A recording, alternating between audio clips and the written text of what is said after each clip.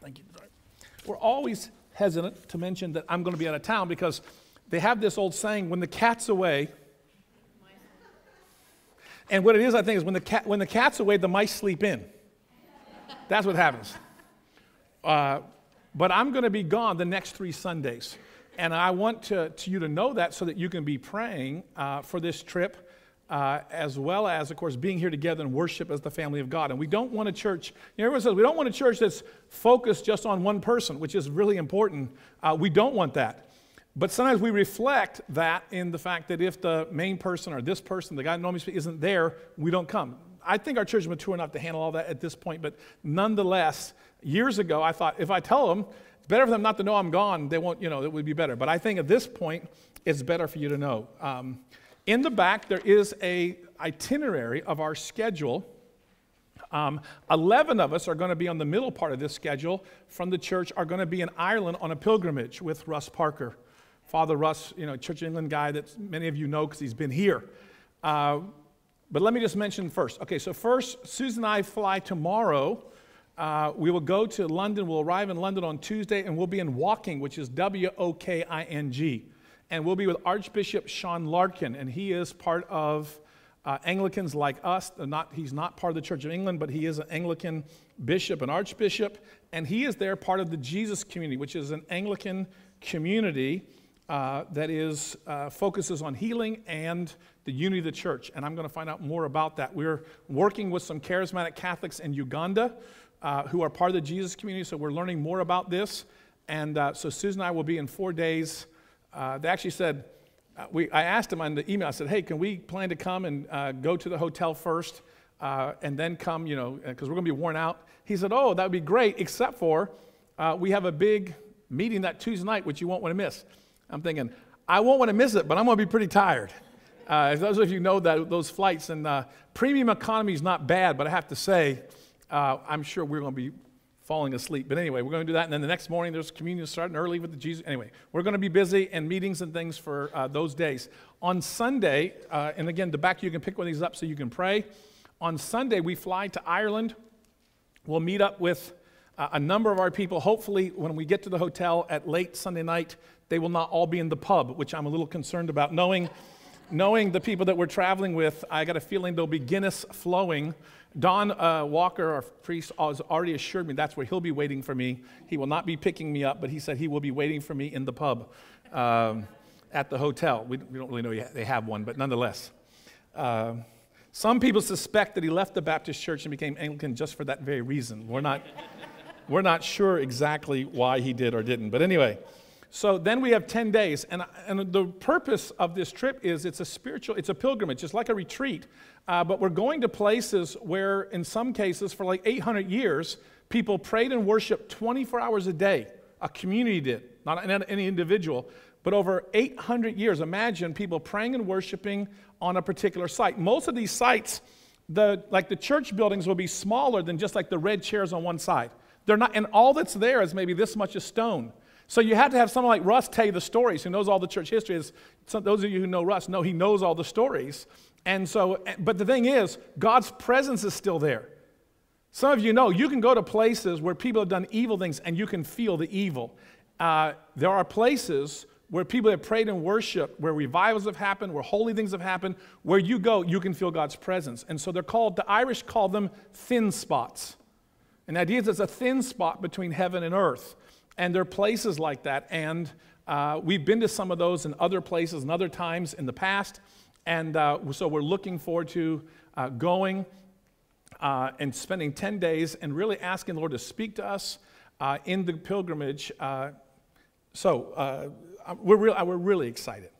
First of all, in the worst case scenario, it rains and we eat and drink our way through Ireland. That's the worst case. That's what the worst it could be. And after the hot of Gainesville, if it rains the whole time, I'm going to be happy. I got my little light rain gear and everything. So, but we're expecting great things together, and a number of us are going to be going. And I'm sure for those who aren't going this time, there will be many more opportunities. I think Russ does 2 or 3 a year. And this time, 11 people out of the 16 people are going to be from our church. So it would not be hard to imagine that we could, sometimes he'll do just one church, So if we wanted to do it in the future, And he alternates. So we're going to Southwest Ireland. Next time he may do Scotland, or there's all kinds of different itineraries that you can do in Great Britain. But if we have a level of interest, he would be, he's very open to the idea of doing one. The only rule we have is that you can't go on pilgrimage with us if you have a problem with drinking a Guinness. If you have a problem, you can't go with us. But other than that, pretty much we can go. And this one's going to be a little tough. Twice we're going to have to get out of a float plane or a boat in the ocean at 3 or 4 feet so that we can get to shore. So if the weather is bad, we may miss a couple spots. But in any case, we're excited about that. Now, most of the group is returning or doing something else. At August 10th is the last day of the pilgrimage. Susie and I are flying from London, Shannon to London, and then we're flying into Germany, and it's an undisclosed location because we're going to be there in a conference for people who are working in Muslim countries, and if it were known, they could easily get bombed and those sorts of things. So people from all over the world are coming, and we're going to be there to help teach about the Holy Spirit and healing and those sorts of things, as you might imagine. And so we're very excited about that. So we won't be getting back until the 18th of August. We'll miss 3 Sundays, which is really too much. There just was no way to break up this trip. Unfortunately, in the future, I might ask Russ, can we start on a Tuesday? Because there was no way for us to leave after church on Sunday and still get there for the start of the pilgrimage. But we probably, if we asked him nicely, in the future, we could probably do it differently. But so anyway, I'm missing 3 Sundays rather than 2 is the most I prefer to miss. But it is what it is in this case. So we really need your prayers, and we really would appreciate so much you thinking and praying for us. And again, these are available. I think Susie did some kind of cute sign that says, "Where in the world is Bishop Ron?" or something. That's sort of cutesy. But the main reason is not just to be curious, it's to pray. Because we really do need your prayers. Often, like when we're in Germany, we will be praying for people who are really going through it, people who have seen, a lot of these people have had friends that were killed by ISIS, other things. I mean, you're talking about some tremendous grief, trauma, issues, which is why it's an undisclosed location, and people who are really, really living for the Lord faithfully, but with great adversity. And so we need your prayers. No one is up to the task except for God is a God of grace and love and power. But it's a whole lot that we'll be walking into in terms of ministering during that time. All right. Now, it's like David Letterman here. All right, here we go. All right, so I printed out the notes this morning for the main reason of that is because I wanted to read from the New Living Translation. Now, we use the New King James. There's a lot of, you could hardly get a bad Bible translation these days. They just have different sort of ways in which they try to translate from meaning versus word for word. And I'll give you a lecture sometime on why that's important. It's important at times to really understand what's being meant, like the New Living Translation, like this morning, and there are times in which it's very helpful, which you study word for word. And so every translation basically on the scale of literal word for word versus meaning, all the translations are somewhere in that line. And they're all useful because, sometimes word for word doesn't make sense. Imagine if 100 years from now, I said in a sermon that I was a knucklehead. Imagine taking a dictionary, not knowing what knucklehead means, and looking that up and saying, knuckle and head. He's a knucklehead, so he thinks he has a deformed head. Meaning 80% of language is idiomatic, meaning that you can't just go to a dictionary, that the context of what is being said. So a lot of translations brag, we're word for word. Well, yes, but sometimes being word for word can actually hide the meaning instead of reveal the meaning. So you had to have both. On the other hand, you don't want just to only have for meaning, because if you don't keep close to the words, how do you know for sure you kept the meaning? So that's why you have to have many Bible translations, and that's why some people still learn Greek and Hebrew and all that to keep us on track. But in general, I really recommend, I love the New Living Translation. My nephew was asking me the other day, what Bible do you recommend? I said, here on right next to me for my devotions is the New Living Translation. That tells you something. But I preach out of the New King James. But today, the New Living. So here's chapter 4 of 1 Samuel. Let me remind you that Samuel was born as a miracle baby. Let me remind you that his mother it was in her prayer and her grief and her anger that she brought to God, that God heard her, and through Eli, the high priest, blessed her, and she conceived a child. But the deal was, she said, if you'll do this great thing and give me a child, she said, I will lend him back to you all of his days. Because every child we're a steward of. We don't control or own. And I mentioned this, but it's important to say, the only two religions in the ancient world who believed that you did not have absolute right of life and death over a child was Judaism and then Christianity. Meaning every other ancient culture believed that a parent had the right to kill their child at their whim. Okay, that's how the Greeks, the Romans, you go back, they all believed that. But it was only Jews and Christians who believed that children are a gift from God and that we are stewards of them and that we're there to help them to grow and to be and to follow God for themselves, but that we don't have the right as parent over them until they reach maturity. So that's an important thing. So she says this beautiful thing that reflects that. If you'll lend him to me and give him to me, I'll lend him back to you all of his days. So Samuel goes, he grows up in the temple, probably weaned between 3 and 5, which some of us today might think that sounds pretty excessive, but in the ancient world, the Jews would wean their children, to breastfeed them to between 3 and 5, and then he was released to the temple, and he served the temple and grew up there. So for the next 7, 8 to 20 years, the Holy Spirit began to come on him and started to speak to him, and we've looked at that and et cetera. But there was a problem. He was working for Eli, the high priest, who himself was not a wicked person, but he had grown sons who worked in the temple, who were priests, who were raping the virgins who worked at the temple, and also were corrupt and were stealing the sacrifices and made a mockery, did not believe in God, were not living right with God, and yet were in the institutional power of the temple. And Eli had, listen, when our kids grow up, we don't have control over them. You're not responsible for the things you can't control. Okay? That's part of dysfunction is to think you're responsible on things you can't have no authority to fix. You're not. The difference here is the adult children of Eli worked for Eli, and he did have control. He had the power and the control to stop them and to fix the problem, and over 40 years, he didn't do so. And God took it very personally. It was very personally, and it brought destruction all the way into the people of Israel during those 40 years. And the whole nation drifted profoundly from God. So that happens. Now we get to the point where it's all falling apart. The rug is being pulled out, and we're seeing the destruction that's going to come in this chapter. So the 4th chapter of the book of 1 Samuel. At that time, Israel was at war with the Philistines. The Israelite army was camped near Ebenezer, and the Philistines were at Aphek. Now, turn your page over, and you'll notice the map, which is really not that helpful.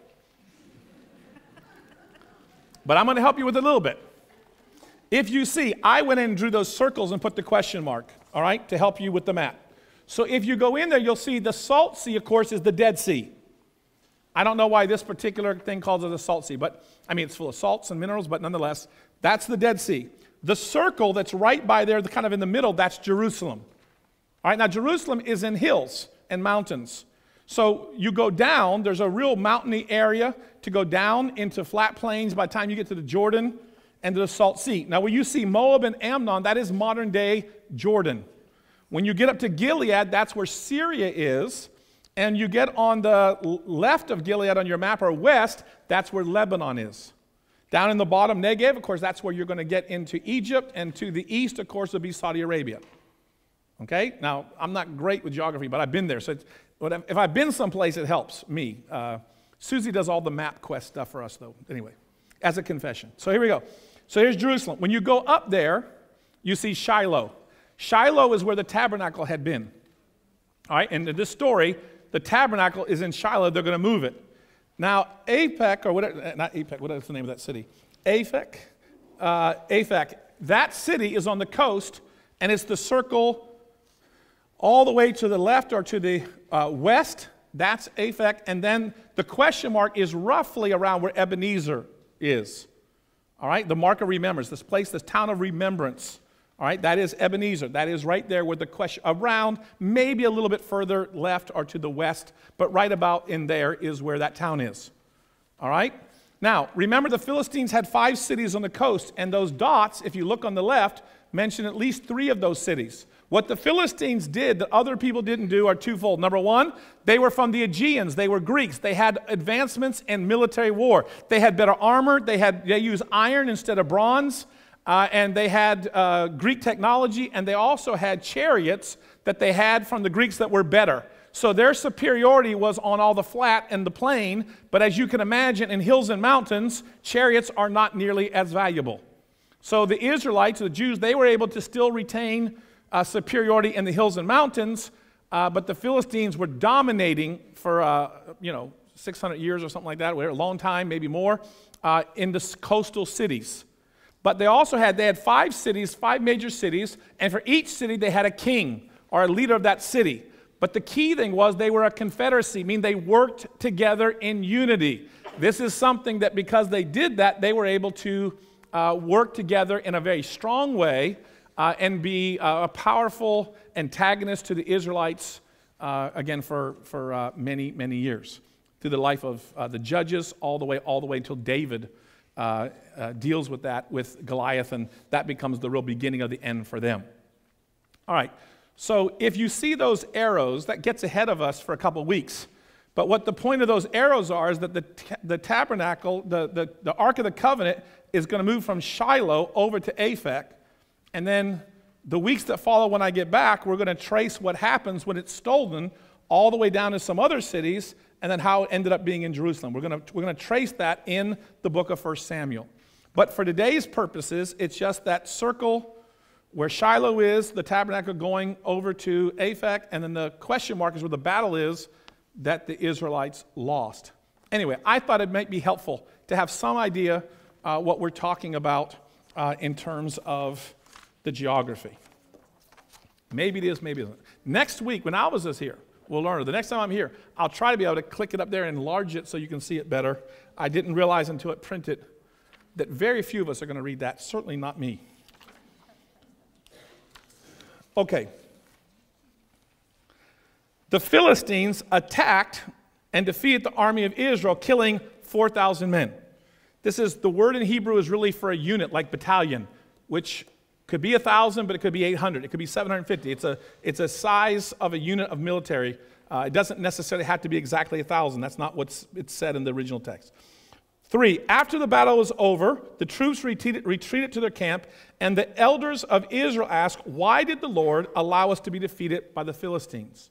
Now, there is a footnote there, and if you go to the bottom of your page, you will notice that in Judges, God had promised all the land to the Israelites, and they were able to take it temporarily, and they were able to know that God would be with them so they could exercise control. So when that no longer was possible, when they fought the Philistines and lost, they knew, the old people remembered, they had historical memory. When this happens, it's not just because the Philistines have great chariots and all that other stuff, it's because we're not following God. Now, isn't that interesting? Because we're living in a civilization all over the world that are falling apart in all kinds of ways. Maybe they always have. But isn't it funny that people are always looking for solutions that cannot work? We cannot impose government solutions on people to make it work. Government can be incredibly effective. You know, in revivals, when the Holy Spirit moves and changes the hearts of a people, it's amazing how intelligent and wise a government becomes. Because when people change on the inside, the program, all this stuff works. But without that, it doesn't work. And some people have memory. Some people, historians, the people remember, remember how bad it was before the First Great Awakening. Remember what it was with Wesley. Remember what it was. Remember the ones that happened down in Argentina. Remember look what happened. We're losing in all kinds of ways. The church has become impotent.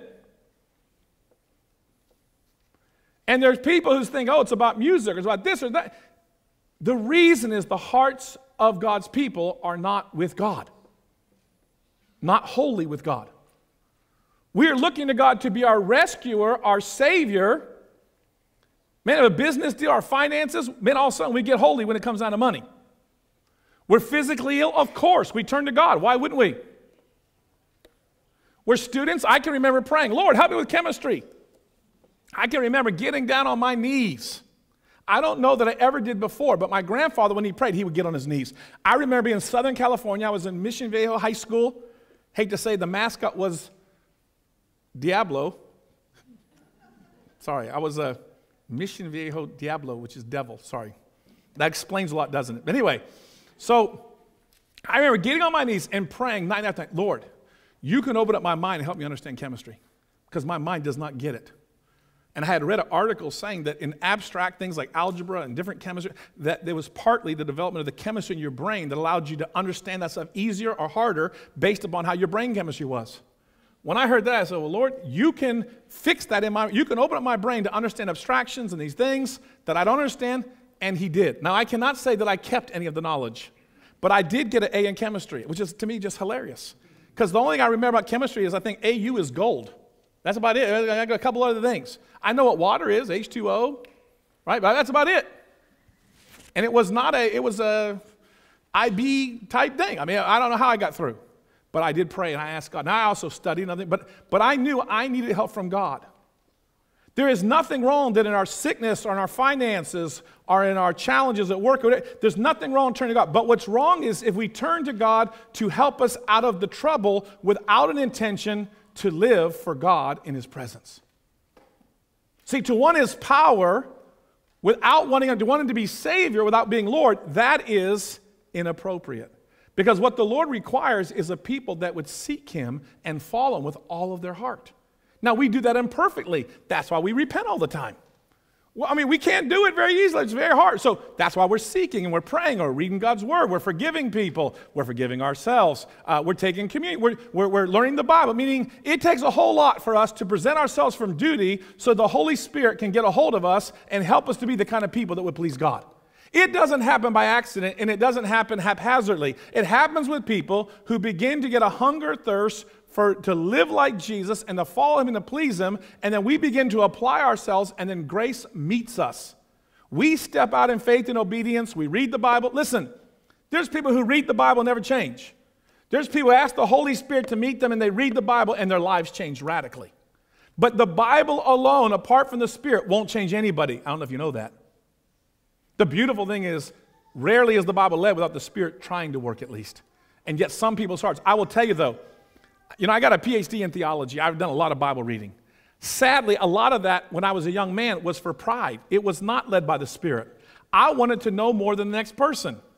I spent years and hours reading and studying so that I could be the guy who won the debate, not because I wanted to be like Jesus. And I'll be even more sad to tell you, I really didn't know the difference. That's how sad it was. I didn't know. I thought winning debate was what it meant to be a good Christian. And I'll tell you, winning debates most of the time just loses you friends. Jesus was trying to get his word into me so I would become like him. And I was trying to win debates. It was about pride. There were some old people who remembered, listen, we don't lose battles unless we've moved away from God. But the next idea was, well, let's get the Ark of the Covenant. Let's get that thing that reminds us that God has promised to be with us. The Ark of the Covenant, God has promised. So they were focusing on what God has promised, but God had promised. How did the covenant get instituted? Abraham believed God, meaning he had faith, and he got up and he left and he followed, meaning he had a faith that obeyed. A faith that was sincere, legitimate. So because he believed in God, he followed and obeyed God. So the Jews wanted the Ark of the Covenant because of God's presence, but they had no intention at this time to keep their side of the promise, which was to believe and then to respond in obedience. A true belief, not a phony belief. They just wanted God's power. They didn't want to live under the lordship that comes when God's presence is there. So, we see verse 5, they call and get the ark, and says, when all the Israelites saw the Ark of the Covenant of the Lord coming, their shout for joy was so loud, it made the ground shake. Now today, we're so far removed from God's presence that we don't understand when people get excited about Jesus. You know how refreshing it was to be in Italy? We're in these restaurants with 90 Ugandan pilgrims, charismatic Catholics, and they sing a worship song before they pray before their meals. So we're in a restaurant, and all of a sudden the most beautiful harmonies are being sung, and the whole place stops. And you know, no one complains because they can sing well. I mean, it was incredible. I'm like, oh wow, can you imagine? I mean, I bow, and I bless my food when I go out to eat or at home, because I realize the people who made my food can bring me blessing or cursing, and I need to bless my food. I don't know where it came from. So out of self-protection, I bless my food. But I tell you what, to be with people who worship, and then at the end of the meal, they sing another one. And the people in the restaurants, these are obviously big restaurants because we were not the only people. Man, they were waiting for it. The people, when they were there a couple of days, they were waiting for the next night to hear, because it was so heavenly to hear these people with a sincere heart sing together and worship God at the end of the meal as well. But they were a whole hog, and it came through.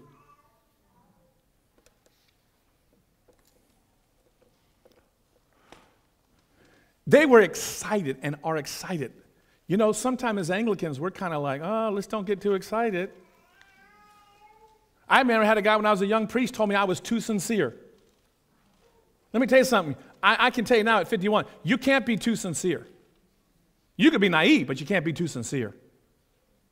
If Father Carter or Father Don or the other people that lead our church, if they weren't absolutely sincere, we wouldn't want them. But sincerity is not enough. We must be sincere, and we must be growing and committing ourselves to follow the Lord Jesus Christ with all of our being. It's not enough to be only sincere. We want to be enthusiastic, but it's not enough to only be. You can shout because of God's presence in the ark and still be living full of sin. That's what happened here. But we're living in a day that we don't even have enough sense to shout on Sunday. You know, some people that go to church, they shout on Sunday, and they do whatever they want on Monday. We don't even shout on Sunday. So we get point, oh yeah, we're not like those crazy Pentecostals. They get carried away. We don't have to shout, but I tell you something. The way we read the prayers, the way we sing the songs, we may not sing as good as the Ugandans, I'll be honest with you. I don't know if we're going to get there in this life. But I tell you something, there should be something about the way we worship, the way we sing, the way we pray, the way we serve one another, the way we prepare before we ever get here. There should be something about the way we do it, that it is clear that we're absolutely committed to being like Jesus. Not proudful and religious, because anybody who's really alive knows how hard it is to follow Jesus in this world and how imperfect and weak we are. We are people who need forgiveness every day. We don't want to be proud, religious people telling other people, listen, we're not anti-anybody. We're just pro-Jesus. And pro-Jesus does have some things of which we don't agree with. But we don't have to waste our time being anti-something. We need to spend our time exalting Lord Jesus Christ and following him together. That's what this thing is about. The Philistines, sadly, respected God more than the Israelites did. I mean, they had a shout in Israel, but they didn't really respect the God that they were shouting about. Verse 6, what's going on, the Philistines asked. What's all that shouting about in the Hebrew camp?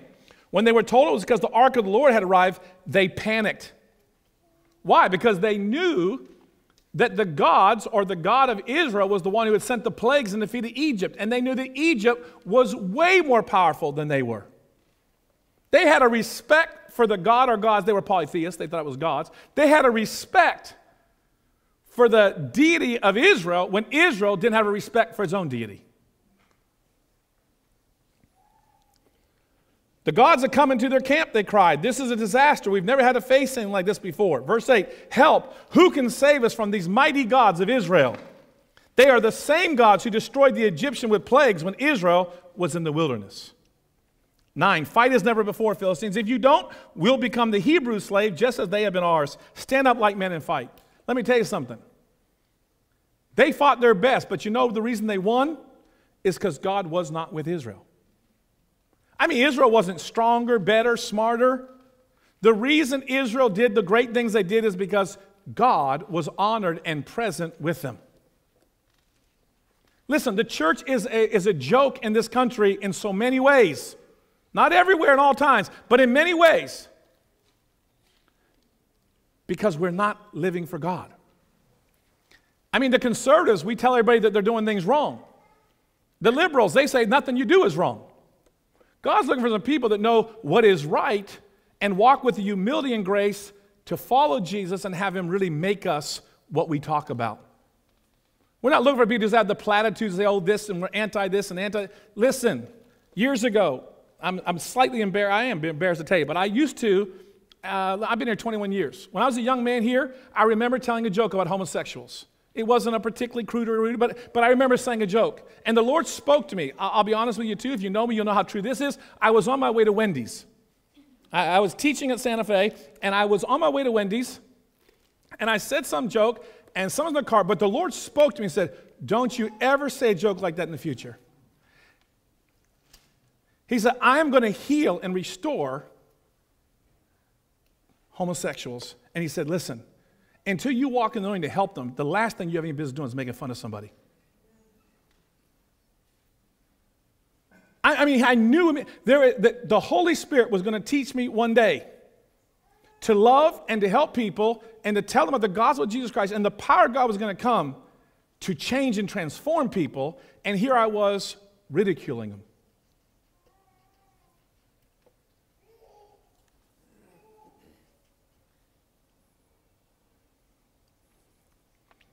Listen, we're not helping people because we're not whole hog. We can have our doctrine right. We can have our theology right. We call it spitting in West Virginia. You know, when it just begins to run, we call it spitting. And we've got some spitting going on. The Holy Spirit's moving. But there is something which happens when the people of God get serious about following God.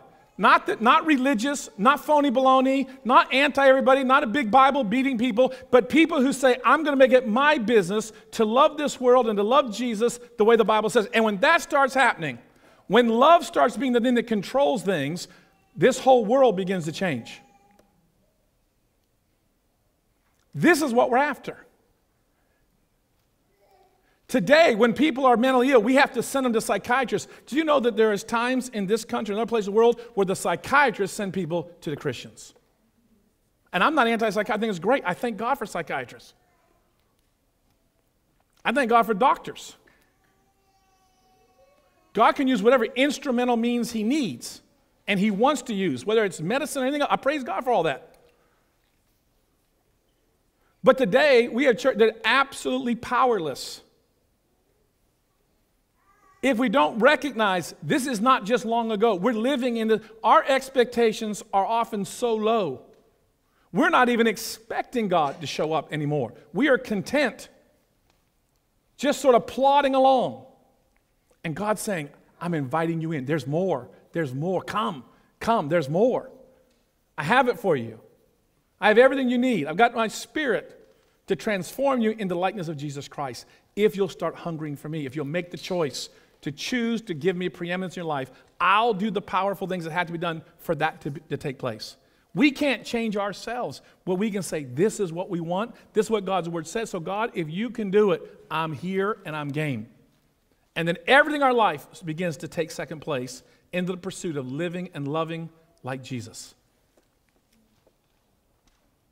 10, the Philistines fought desperately. Israel was defeated again.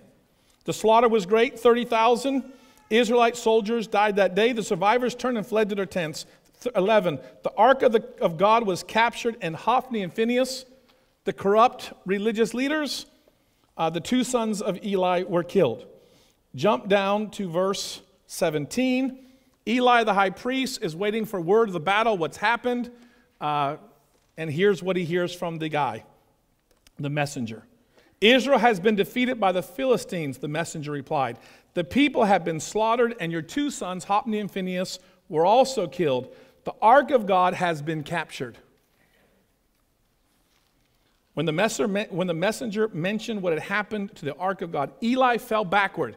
Maybe he had a heart attack or a stroke, we don't know. But at the weight of that word, he fell back, broke his neck, and he died. He had been the judge. He had been the savior. Judge is like the hero that God uses for a generation. Eli, as a high priest, had been that guy. Samuel was not a high priest. Okay? But Samuel was the judge for the next generation. Listen, we are seeing in mainline churches, we are seeing God's judgment We are seeing the Holy Spirit leaving denominations. God is looking for some people that are serious about God. He's not looking for a bunch of religious people, though. Not for judgmental people. He's not looking for caricature Christians. He's not looking for what it looked like 20. He's looking for people that are absolutely committed to Him and willing to love this world that He died for. Our motto would be, come as you are, don't stay as you are. 19, Eli's daughter-in-law, the wife of Phinehas, was pregnant and near her time of delivery. When she heard that the ark of God had been captured and that her father-in-law and husband was dead, she went into labor and gave birth. She died in childbirth. But before she passed away, the midwives tried to encourage her. Don't be afraid, they said. You've got a baby boy. Remember, in the ancient world, boys were more valuable. They carried on. They provided financially, all these other things. So that was supposed to be this great thing. You have a baby boy. But she did not answer or pay attention to them. She couldn't be consoled because she understood what had happened. Notice this. She named the child Ichabod. Now, some of you know Ichabod Crane. I hate to say it. Some of us, we've had more time with movies and Dickens than we have with the Bible to know that Ichabod, this is the glory has departed, or where is the glory? Listen, we must know it's not just bad that the church is so impotent, messed up today in this world and in this country and in this city and here. That's not just bad. There is a time in which God says, my glory, my presence will depart. Ichabod. It is the statement of judgment and the departing of God. We are contending and fighting for the restoration of the presence of God in His people in this generation. We're not the only church. There's a lot of good churches around town who are doing the same thing. They are contending in their place and in their way that the presence of God would not depart, but the Holy Spirit would come back so that the church of God would live as the people of God, and the people who are broken and hurting around us would experience salvation and love and follow Jesus Christ. The church would not be a laughing stock, but something that would cause panic in the people that hate Jesus, because they know those Christians they love. Those Christians they love. They're committed. See, what's going to happen when the church are the ones who learn how to deal with the racial stuff properly? To love and respect Jesus and to learn to love and walk together. When the church begins to do that, and we haven't done that perfectly by any means, what's going to happen when we learn to be better sit? When we together as a people that become such a shining example that everyone's going to say, wow, they're the ones that are showing the path forward.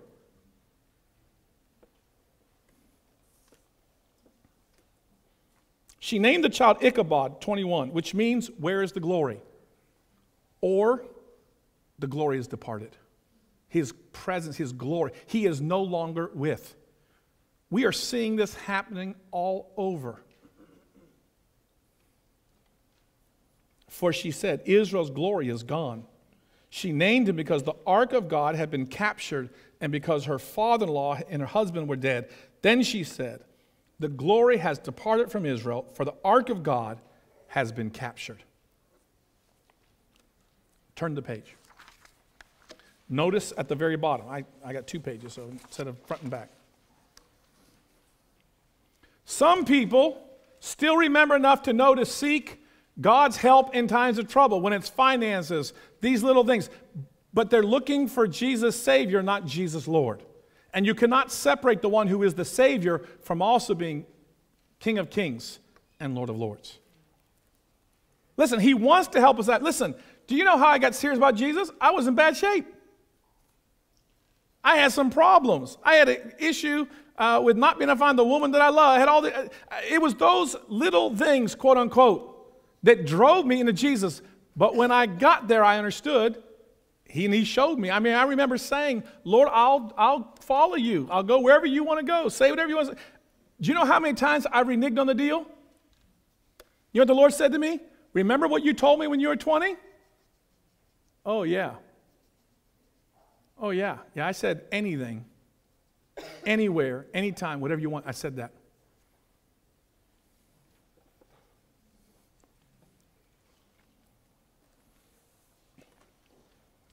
He uses our needs to reveal His great love. That's okay. Don't be embarrassed asking for sickness. Just when he heals you, when he helps you, realize it's not just about what he can do for us.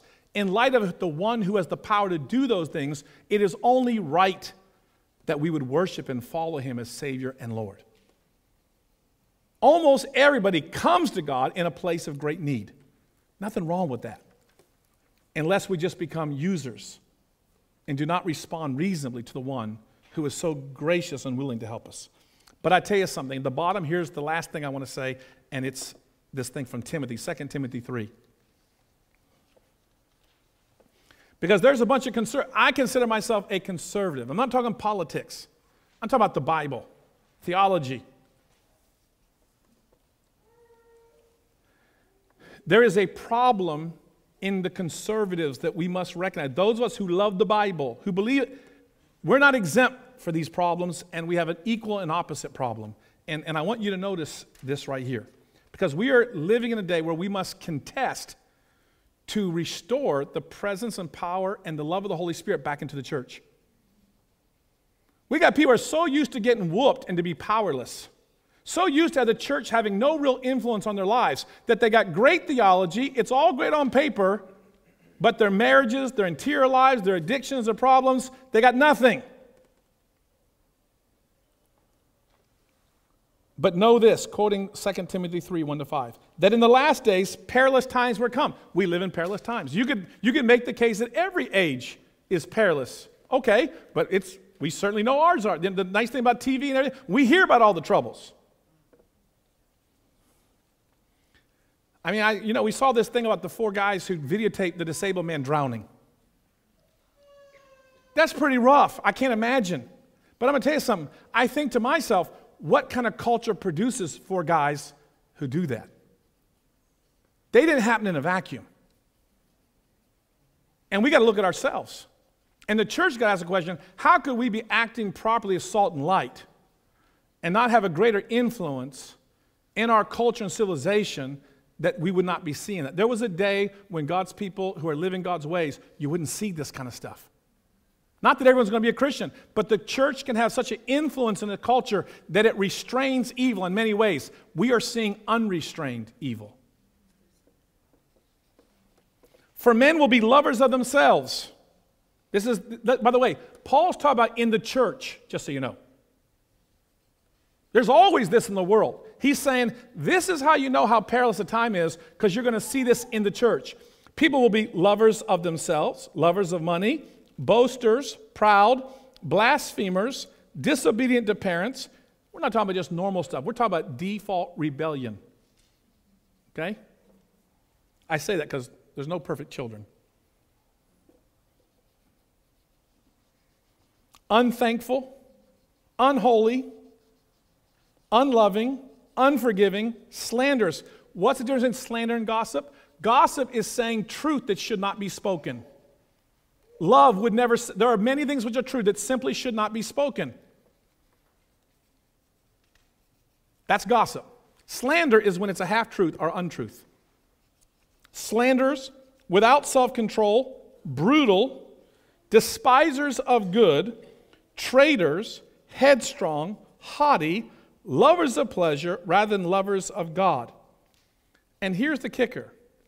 How does that happen? How do people get that far off the track amongst people who claim to be Christian? This is it. They live without the power of the Spirit. Look what it says. Having a form of godliness. Oh, they got a good liturgy. They know how to fold their hands.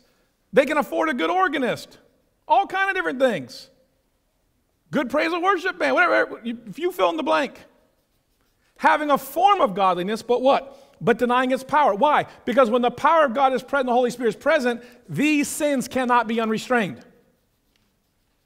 Meaning it takes the Holy Spirit to help you to be holy. All of us would be all these things apart from God's restraining power and transformation with the Holy Spirit. Every single one of us. And there comes a time where God's presence is so frail in the church where we're characterized by these things. And you know what's funny? They don't even really make us blanch. We're like, yeah. It's so, the shoe fits, we look around us, we see this in such a predominant way. So the question is, how do we respond to it? Listen, you wouldn't be at an Anglican church with a guy in robes, long sermon. You wouldn't be here if you weren't interested. I get that. But part of what it means, and part of leadership, is saying, defining reality. We must over and over, by God's word, define reality and say, we are living for a day that we are beginning to taste in which the Holy Spirit of God is worshiped and loved by God's people. Not perfect people. We all got issues, all got problems. I eat too much. I got too many. I got all kinds of things that I'm asking you, help me, and I'm struggling. I don't have it all together. But we must know this is the course. This is where we're going. And we are seeking God to pour out His Spirit to give us the power to be what God requires. And God's Word says when His people begin to do that, the Holy Spirit gets poured out and people get transformed. That's what we want. We see people healed. We see His Spirit coming. But not like His Spirit can come, and not like I have seen His Spirit even in other places in my own lifetime. If we understand, we have lowered our expectations, but we need to get them back and say, wait a minute, you mean God could help us and do these things, and it wouldn't just mean that we're super religious and turn everybody off? Yeah, believe it or not. When the Holy Spirit comes, people are not obnoxious and a pain in the neck, at least not the Christian good people. The mature people aren't. You can always have all kinds of people. I remember at Oxford, they had that revival in London, Holy Trinity Brompton. You've heard of Alpha and all that came out of that church. Susan and I were at Oxford. We had people that were from the praise and worship band from Holy Trinity Church of England. Major revival went to all the world. They smiled all the time. They were not obnoxious. They weren't phony. They drove me crazy. I'm like, who are these people smiling all the time? They could not, well, they begged me. They tried to take me. They couldn't get me to go. I would go to London to eat at Harrods for the buffet. And I did on numerous occasions. I'd go all the way, 45 minutes on a bus just to get to go for a good meal, take Susie. But you couldn't get me to go there. And the people unnerved me, but they were not phony, and they weren't jerks, and they weren't obnoxious. I just did not understand what the Holy Spirit and what love looked like. So much so, I've been raised with so much dead religion that when the Holy Spirit got people full of love, I could not recognize what it was. I was repelled by it rather than attracted to it. That's a sad day. Listen, if we could get clear to know that God provides to give us by His Spirit everything that's already been given in Jesus, manifest in our lives, to fill us with love so we can love our spouses, forgive, all kind of stuff that we struggle. So there is a grace that is given by the Spirit. But it doesn't happen without longing, knowing God's Word, and seeking and asking and knocking. And then together, the people of God begin to experience this overwhelming, it's like when you read about revival in books, it's like an avalanche. It's like all of a sudden, the avalanche comes and it just carries people and transforms them. That's the kind of grace that we're looking for. Nothing less will do. Nothing less will do. And we will not be people who have all the right theology, smile on Sundays, but our marriages, everything else is catastrophe, but we pretend all is well. We're not going to be those people. And we're not going to say, well, everything's falling apart, so we're going to say everything's game because we feel too guilty saying that there's any problems. No, we're going to live in the tension saying, listen, this is what God is. This is what God requires. We're not there. That's why we come for forgiveness. Every service, you will hear a big, long repentance because we recognize we're the people who need to be forgiven and to repent of our sins. We're the people that must live in love and charity, and we haven't done it properly. So we commit ourselves weekly, bi-weekly, different services. We commit ourselves to this end because if we can pursue Him, He is waiting to bless us at the right time. He is going to overwhelm us with His goodness. But this is something that we are being called to experience as a family that we cannot experience in this kind of fullness, not a fullness that changes a city or a state. It doesn't happen just through one person having devotions. It happens when the people of God come together as a family and say, this is what we're after.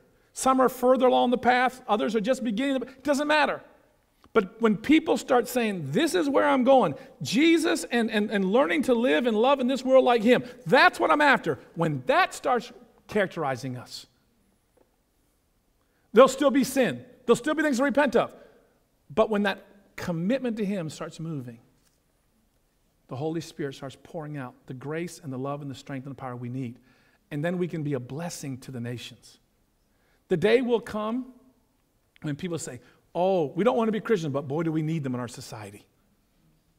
We got to have them. If they're not here, who's going to take care of the people? Who's going to do that? Because the Christians are the ones that have the heart of Jesus. They're the ones that are reacting to the issue. What would we do without the Christians? Do you know that in many times in Western Europe, that's what happened?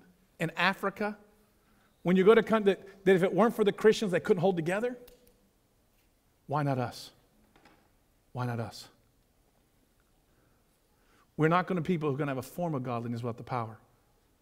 And the way to ensure that is we commit ourselves afresh and new to follow the Lord Jesus Christ as our Savior and as Lord of all. Let's pray. Lord Jesus. Lord Jesus, we love you, and yet our love is an imperfect love, and my love is an imperfect love, Lord. But Lord, this morning we come and we just recognize that what you've called us to, we are not.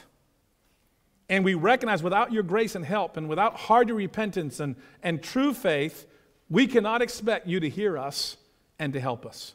Lord, we pray for the grace to truly hate the things you hate, the sins in our lives. Lord, we ask for your grace to truly love the things that are good. That we wouldn't be people characterized by selfishness and being self-consumed and narcissistic, but Lord, that we would be a people who absolutely, our hearts are so full of the love of Jesus that whether it be homeless, whether it be mentally ill, whether it be the elderly, whether it be children, that we're absolutely involved in every level in the needs and the problems around us. Lord, that your church will be a place where there's an exaltation of Jesus and our politics don't divide us. Lord, we need help. And Lord, this is the family you planted us in. And so together we say yes. Give us a hunger and a thirst, because you say that those who hunger and thirst for righteousness will be filled. So Lord, we are not afraid of the emptiness within us. Lord, we pray for the grace to be empty, that the hunger would come and that your Spirit would come out and fill us up.